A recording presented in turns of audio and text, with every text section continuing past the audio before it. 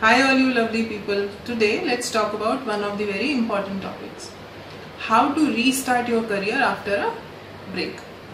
For that, let's first understand what are the fears and challenges we face while going back to the workforce.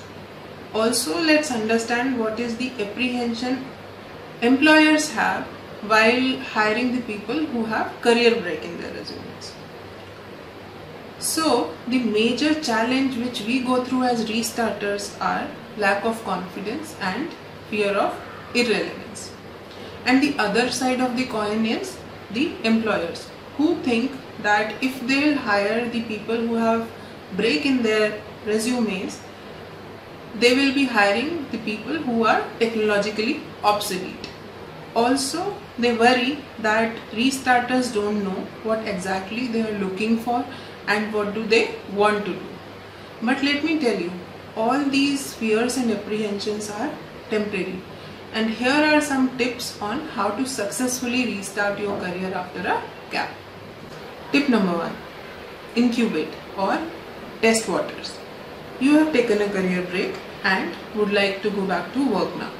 So assess yourself and take a course if required.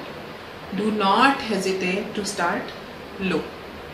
It can be a temporary job or a part-time job or even an internship.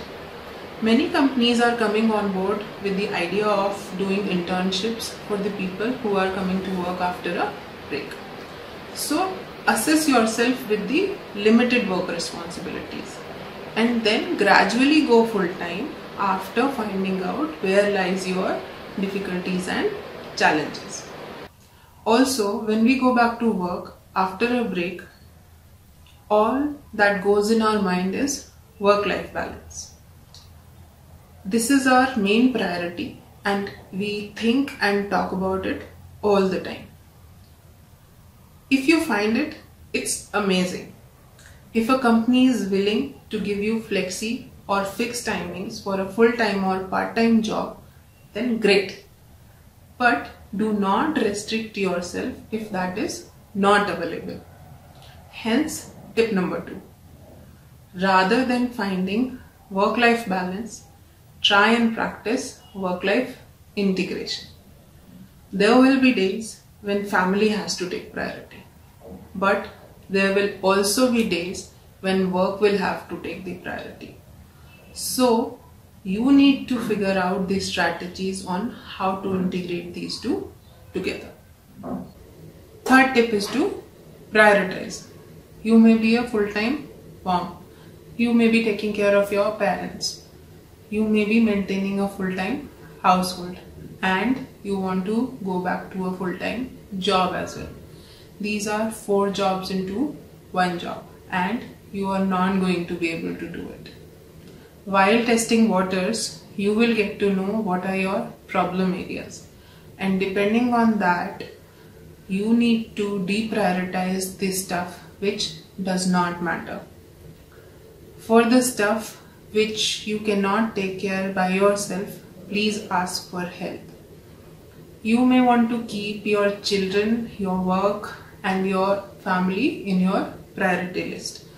Rest of the other things like cooking, cleaning, taking care of your household and such other stuff has to go out of your list. It can be a paid help which you ask for or you can ask from any family members also for that help. We hesitate to ask. Otherwise, if we ask, people are more than willing to help us in our difficult times. So, prioritize and come out to ask for help. Fourth tip is to know yourself and your true potential. The more you know about yourself, your personality and your triggers, the better and easier you will be able to integrate them while communicating with your family and in work environment. Knowing yourself helps you improve your dynamics with your family, especially when they are the ones who are helping you out in your hour of need. It also helps in highlighting your qualities in the best possible manner to your employer to build trust so that they can retain you as full-timers. It also helps you identify any new interest areas which you may not have explored earlier but can help you in making your comeback. So, to join the workforce once again after a career back or to know your true potentials, please reach out to us on the given number or email address, or otherwise you can visit us on our website www.dishadeepan.com. Thank you.